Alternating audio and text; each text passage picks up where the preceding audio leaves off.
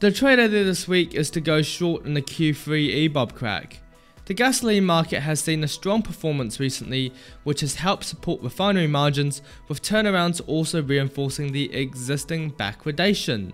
US gasoline stocks have seen the fastest drawdown rate in the year to date since 2021, while strong demand out of Spain and Portugal has been contrary to seasonal trends.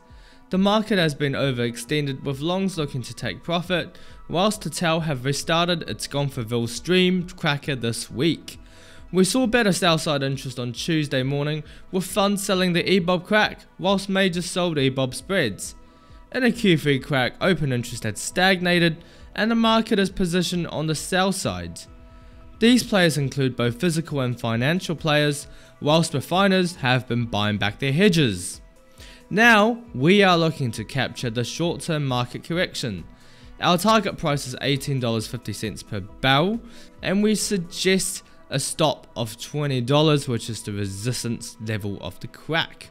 For more trade ideas like this, make sure to check out our podcast, The World of Oil Derivatives, available on YouTube, Spotify, and Apple Podcasts.